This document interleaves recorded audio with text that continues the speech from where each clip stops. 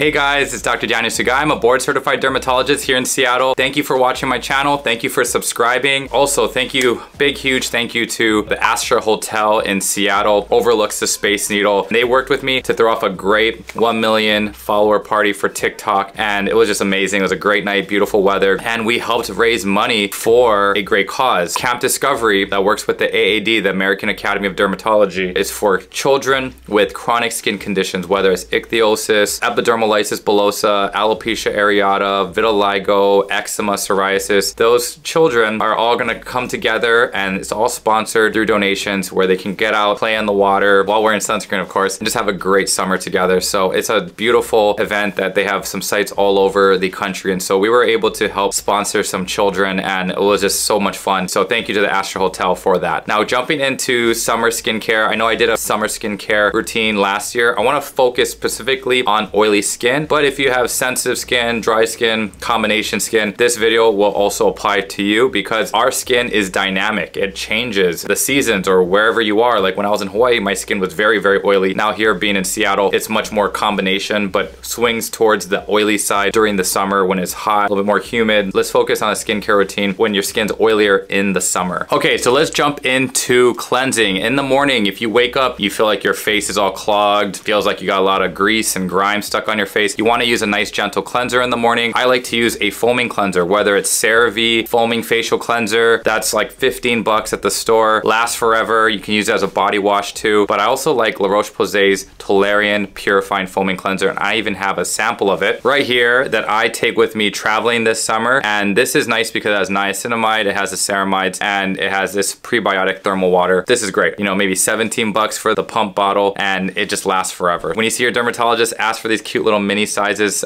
samples so that you can take it with you when you travel. I'm going to Singapore very soon to give a talk at the World Congress of Dermatology. I'm going to be bringing that for sure. It's going to be hot and humid. Next thing, what do you do after that? Let's talk about protecting your skin with a serum, an antioxidant serum. A serum that will block the free radical damage, neutralize those free radicals from causing hyperpigmentation and aging of our skin. We'll get that with pollution. Here in the Northwest, we got a lot of smoke from big fires in the area, whether it's from Canada, Eastern Washington, but some pollution, sunlight, that can add to photo aging of our skin. And so what do we do to protect it? Vitamin C serum. So I've talked about affordable options like CeraVe vitamin C serums are about 20 bucks. That's a great start, 10% ascorbic acid. But my personal favorite is SkinBetter Science Alto. Now SkinBetter Science has recently been acquired by L'Oreal, and it's become more accessible with me working with them. We've only sold it out of our office. You had to come in to see me as a patient, and I would have to give it. You could not buy it online. Now you can acquire it online, and I have my link down below, so you can go to my online store. You can register as a patient where you are associated with me, and then you can purchase these great SkinBetter Science products, and it's a really convenient way to have it shipped to you instead of you going into my office and getting a re-up on, say, your SkinBetter Science Alto or even Alpharet. Let's go over Alto. Alto Defense Serum. This has 19 antioxidants. They came out with a newer Alto that I'll be talking about more on the channel, but I wanted to just introduce the OG Alto. This has 19 antioxidants. It does have vitamin C, but other things like coffee in it. And this is my favorite antioxidant serum. It is a higher price point like Skinceuticals CE Ferulic, backed by a lot of science. SkinBetter Science, also backed by a lot of science. They work with dermatologists who run clinical trials on behalf of them. And so I really believe in this brand, really nice brand. So I just want to show you, after you cleanse your face, applying a pump onto the face. I like to start in the back of my hand so you can treat the back of your hand as well. But a little goes a long way. This is just money in terms of protecting your skin, helping with hyperpigmentation. If you have melasma, hyperpigmentation, you want to go for a nice serum with antioxidants. And this just has all the goodies. It has niacinamide, things that will help brighten the skin. I'll list more on the side here, more ingredients, but just a great serum. And then after that, you want to cover up with a moisturizer. And yes, you can use a moisturizer in the summer, or if you rather just have lotion with SPF, that's fine too. Like CeraVe and Roche-Posay make nice moisturizers with SPF that you can consider. But I want to show you some dedicated moisturizers for the summer. First up here, moisturizer wise, we have Roche-Posay's Toleriane Double Repair Matte Moisturizer. Same color as my cleanser here. This is a nice consistency here. It's meant for those with combination to oily skin. Combination meaning you have dry cheeks but oily T-zone. So your T-zone, your forehead, your nose, and your chin are all oily. So this is a nice lightweight moisturizer if you have oily skin. See how that disappears? It feels weightless, absorbs very quickly. So I like this one a lot. The other one that my wife loves, as you guys know, the Neutrogena water gel here is a fragrance version, but it also has blue dye in it, so it looks really pretty. But if you don't like fragrance, you can go for the Hydro Boost Gel Cream. It looks exactly the same, but you notice there's no blue color and also no fragrance. This one has a nice familiar smell. I think it's about 20, 25 bucks for this. Before I could find it for 15 bucks, but I think it's all the prices have gone up. So this lasts a long time because a small amount goes a long way. I love the texture of the water gel. I did a comparison video before, the water gel versus the gel cream. I think the gel cream doesn't absorb as well as the water gel. So water gel definitely is nice. You can use this morning and night. Now the most important step of your routine, you guys knew, SPF, sunscreen. SPF 30 and above this summer. Reapply every 2 hours. If you're gonna get sweaty, you're gonna jump in the pool or the beach, go for a run, you wanna reapply every hour. All that sunscreen will get washed off with the sweat and also get deactivated by the intense sunlight. A lot of my patients ask, why did I get a sunburn even though I wore sunscreen? It's always because reapplication is an issue. Always have to have sunscreen on you. I know it's inconvenient keeping a bulky sunscreen in your pocket, but we can talk about strategies of reapplication because that's so important to protect your skin. So if you have oily skin, lightweight sunscreens, don't be afraid of chemical UV filters. From what we know, we don't have any evidence that's dangerous to us at this moment while I'm making this video. We do know that small amounts of it being applied to your skin can be found in your bloodstream. We don't know of any negative side effects to it. If you have oily skin, I would say consider a chemical UV filter sunscreen or a hybrid. Hybrid meaning you have zinc oxide and you also have chemical UV filters to make it lighter weight. Classic example of that would be Alto UV Clear. There's a tinted and non-tinted version of that. That is nice if you have oily skin because it has niacinamide in it. The dupe for that would be Dermatologist's Universal Tinted Moisturizer or their non-tinted moisturizer with SPF 46. Those are great sunscreens with niacinamide, but they're a hybrid. They have octinoxate and zinc oxide, so they make it very lightweight and it blends into my skin. It's one of our favorites in our household that we use on a daily basis. It's not water resistant though, so that's more for protecting your skin on a daily basis without getting sweaty or jumping in the water. Let's go back to chemical UV filters now. Let me show you some really lightweight sunscreens that you can consider that are chemical based. First up, we got Supergoop, the Play. This is the Everyday Lotion SPF 50, and we have the Watery Lotion by Supergoop. This one's SPF 50 as well. What I like is that these are both water resistant. This larger one, the Everyday Lotion, is water resistant 80 minutes versus this smaller one is 40 minutes water resistant. So I just wanna show you how lightweight this one is. This one is a little thicker than the other, but still great for just disappearing right away. Just a few swipes and it goes right into your skin. It's SPF 50 and PA4+. PA4+ meaning the UVA coverage is at its max. It does have a smell to it. It has some botanical ingredients, so it does have a nice sweet citrus smell to it. This one, the same. This is even lighter weight, but also has a little distinct smell. I asked my MAs which one they thought smelled better, and they were split on it. It was 50-50, and that one just very lightweight. So this is great for the face. This one's face and body, I'd say, is good. This one's 5.5 fluid ounces. You pay for Supergoop, it is more expensive. This one's the classic 1.7 fluid ounces. So use this for your face, this one for face and body. Now, if you're open to hybrid sunscreens, the newer sunscreen by CeraVe is a combination of zinc oxide, plus they have 3 chemical UV filters. Lighter weight, I did a YouTube video on this, kind of liquidy, but very lightweight. This one is water resistant as well, 80 minutes. Has the ceramides from CeraVe and niacinamide, so you got your niacinamide in there, especially for those with oily skin. Niacinamide for the win, okay? Now, if you're like, I don't want any chemical UV filters in my sunscreen, what's the best one? Now, it's hard, right? Because full-on mineral sunscreens are gonna give you a white cast most of the time. This one though, if you have sensitive skin, this one's only mineral, and I think it's lighter weight. I feel like Vanicream hit the spot on this one. Of course, you can still say there is a white cast. That just is part of the game, but they did a good job of making this lightweight. Vanicream Daily Facial Moisturizer. This one has SPF 30. This one is not water resistant, but if you wanna go for all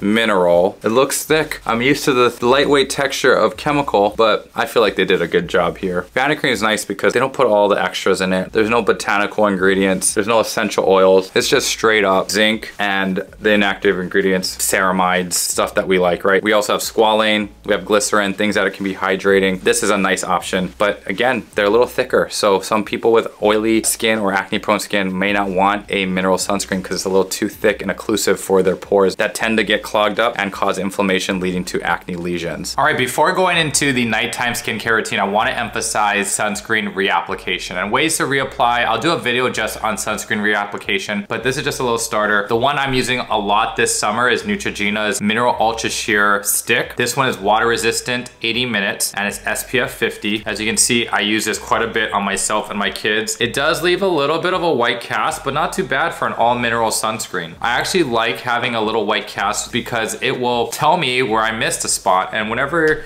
you use a stick, you want to take about 3 to 4 passes over the area before calling it quits and moving on. Versus sunscreen, we guys know it's a half a teaspoon amount for your face, ears, and neck. That's an appropriate amount of the sunscreen cream form. This is by Ors and Alps, and this is a chemical UV filter based stick that has avobenzone, homosalate, octisalate, and octocrylene. This one is ultra invisible and sheer. You gotta be very careful with that rule of applying 3 to 4 times before calling it quits, okay? Before moving on to another section. Another very affordable option, probably the most affordable option I have, is the Cetaphil stick. That's about $10 versus this price has been jacked up to like $18. So I don't know what's going on here with Neutrogena, but I like this stick a lot. This one is also 80 minutes, water resistance. It's so small and portable that I almost feel like I lose this one a little too much. So I've gone through a few of these. And then the other small one by CeraVe that looks the exact same size, also mineral based, water resistant, 40 minutes versus 80 minutes. This one goes on quite sheer for an all mineral sunscreen. Let's take a look at the Cetaphil. Pills a little bit more readily, feels a little thicker, and probably leaves a little bit more of a white cast there. The Alto MD UV stick. This one's broad spectrum, SPF 50 plus 80 minutes, probably the most expensive on our lineup. This one is zinc oxide only. This one leaves a little bit of a white cast too. Not bad though.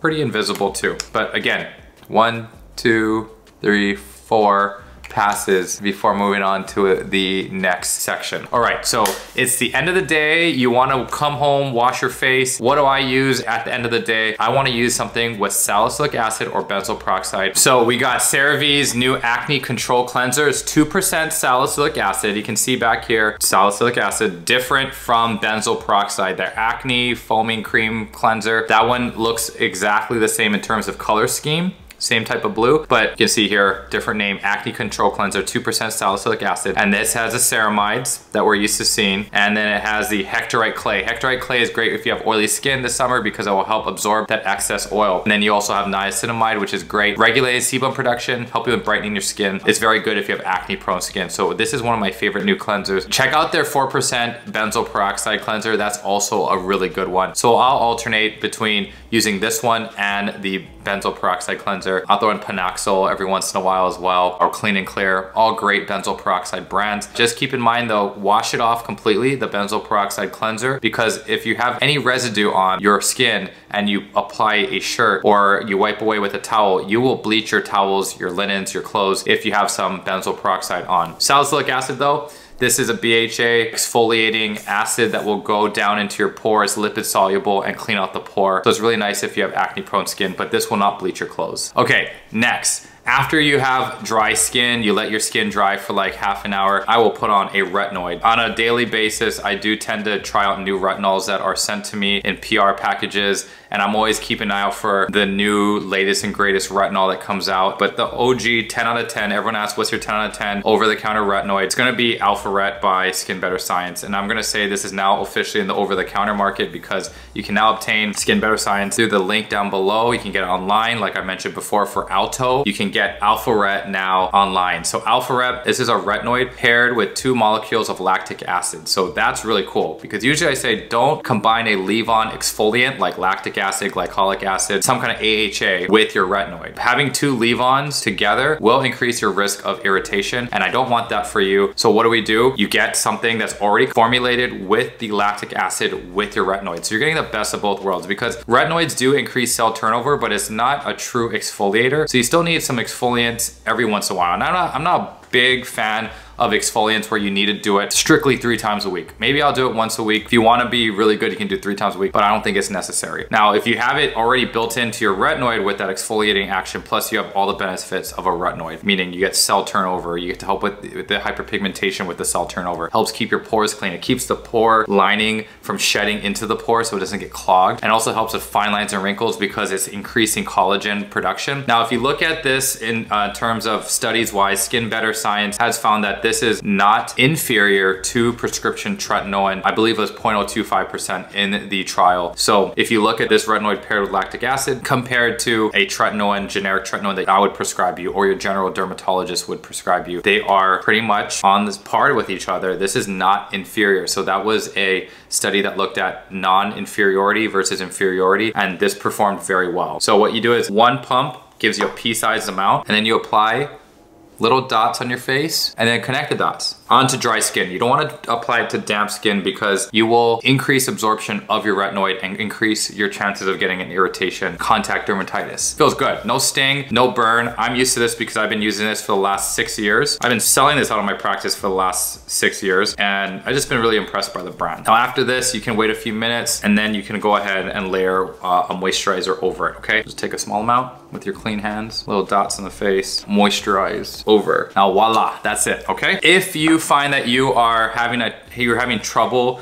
with your retinoid and you're getting redness on your neck, you're getting irritated from the retinoid going towards your eye, because of course it's gonna diffuse towards your eyelid, even if you're not putting it on your eyelid. I always say apply your retinoid to outside of the orbital bone. If you are finding some irritation, put a little Vaseline or Aquaphor on your eyelids, on your neck before applying your whole pea-sized amount of your retinoid. So you would cleanse your face, let it dry, or you can go right ahead and put your Vaseline onto a moist, damp skin, onto your eyelids, and then your neck, and then go right ahead and apply your retinoid, your pea-sized amount, to the entire face. And that should help immensely in preventing things from going into this, because this is pretty much like extra skin. Petroleum jelly is awesome because it is a barrier ointment. So barriers are great if you have eczema, psoriasis, atopic dermatitis, stuff like that. It's just like another layer of skin. So if you can apply that before applying the active ingredient like your retinoid or say an exfoliant, if you're using Paula's Choice BHA, you can definitely apply some Vaseline onto the sensitive areas first. And then you go to sleep and you repeat it all over again. Definitely wear your sunscreen if you're using a retinoid, because you want to protect the new skin that's coming in, your cell turnover. You're bringing in new skin, you want to protect that skin at all costs. It's not a classic photosensitizer, but you can get some sensitivity with a retinoid because you're just bringing in new skin, okay? So hope this helps. Thank you again to the Astor Hotel for having me and my guests spreading awareness on Camp Discovery. If you haven't heard of this, please look into this great cause. Look into donating to the Camp Discovery AAD Fund